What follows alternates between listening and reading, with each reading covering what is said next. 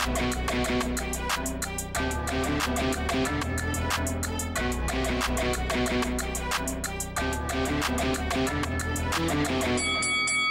guys, welcome to Boxing Squared for boxing news and views from around the internet. Michael Hunter has been handed a career lifeline following a recent shock loss to Artem Soslenko. He has been announced to face Cassius Chaney on the 7th of June, and this will be on a Don King card that is headlined by Adrian Broner versus Blair Cobbs. So what we'll do, we'll cut to the press release and then to some comments from Hunter acknowledging the fight and a few other little bits and pieces because there's a little bit going on here, and then some thoughts about the fight proper, because actually it's pretty well matched, I think. So you have the press release here from Don King, from donking.com. Also, I think you can find it on his Instagram. So it confirms the 3 different champion fights, as it were, and championship fights. And then it says, in addition to the above 3 championship fights, a heavyweight feature fight is set as Cassius Chaney, 23-1, 16 knockouts of New London, Connecticut, takes on Michael the Bounty Hunter, 23-1, 16 knockouts of Las Vegas, Nevada.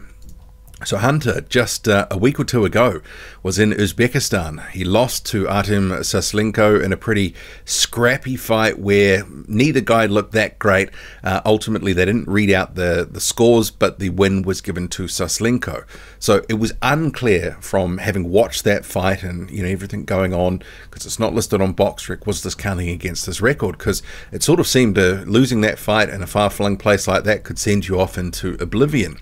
But just a week or so later, announced in a fight which is reportedly, according to Michael Benson, going to be for the so-called interim heavyweight title belt for the WBA, which is currently vacant.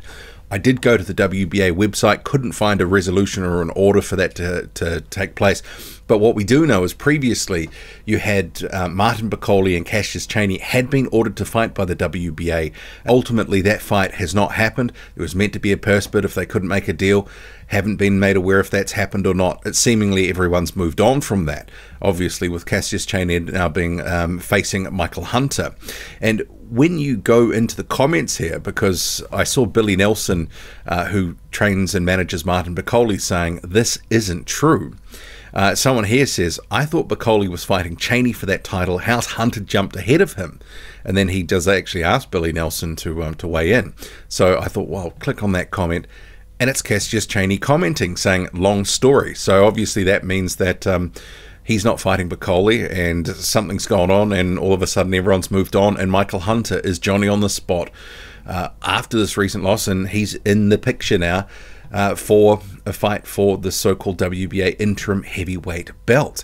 As it is, Michael Hunter currently rated 8th in the WBA. Not sure if his rating is affected by that loss to Artem Soslenko in Uzbekistan, or if in fact that counts against his professional record. A little unclear. That was part of what was called a Champions Night boxing event.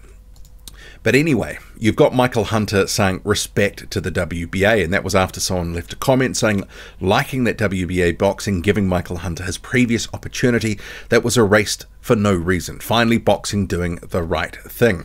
And he sort of had been left out on a little bit of an island by the WBA. He'd gone that route, and sometimes that can be a perilous thing to do because the WBA chops, changes, does all sorts of interim things, does funny things, funny orders, but because of inactivity, he was just out of the rankings. And some of that was not his fault. Hughie Fury was meant to fight him twice in 2022. Obviously, it didn't happen. Hunter has more recently, because he's not connected with a big promoter, hasn't been able to get some of the fights that I think fans would expect and think that he should be in. There's a lot of people getting paid a lot of big money in Saudi Arabia right now, but Hunter is on the outside looking in. There was a point not so long ago where he was definitely entrenched within the top 10 of the heavyweight division, but just inactivity, and I don't know if it's connected to management or he's been frozen out for whatever reason. Michael Hunter hasn't been in the fights that I think fans wanted him to be in. And he looked rusty against Soslenko. Very scrappy, a lot of holding, wasn't a great fight to watch. and he's going to need to be better than that fight for Cassius Chaney. But just going to a couple of other things here. So he says he's no longer interested in fighting at Bakole because someone had said Bakole should hopefully fight Michael now. And then talking about Bakole again, when Bakole finds all my social media outlets and I go and get blocked, good luck with your journey, brother. It was an honor to share the ring with you at Martin Bakole. I think at this stage, it kind of looks like the only thing that's going to happen to make that fight happen could be the Saudis. But is that overcooked now? I mean, 5.5, 6 years on from that happening. The rematch probably could have, should have happened by now, but it hasn't. Will it happen? So, and arguably maybe, 2 or 3 years ago was the perfect opportunity. But yeah. Anyway, talking about this fight with Cassius Chaney. This is actually a decent fight. I think Cassius Chaney is looking for a step-up opportunity. He's previously fought George Arias, didn't throw enough punches, didn't get the decision. He seemed confused after that, but he didn't let his hands go enough. I think against Martin Bakole, I sort of didn't think that he stood a chance in that fight so much, but against the Michael Hunter, who hasn't been as active, had a bit of a scrappy performance in Uzbekistan, and Cassius Chaney is bigger than Michael Hunter.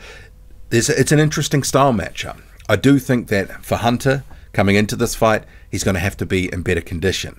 So basically June the 7th, what are we, about 5 or so weeks away, 6 weeks away from that fight. Hunter, now having that tune-up, gotten that out of the way despite it being a loss, he obviously has had a camp behind him. He needs to build off that.